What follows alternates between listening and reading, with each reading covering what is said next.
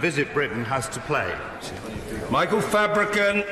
Whether it be the beautiful beaches of the Gower Peninsula, and I entice my honourable friend to join me on it one day, or the Clink restaurant, which of course is in the prison in Cardiff, or whether it's whitewater rafting, I could go on and on and on. But I won't. Does my honourable friend not agree that the tourism offer in South Wales will be enhanced by the removal of tolls on the Severn crossing?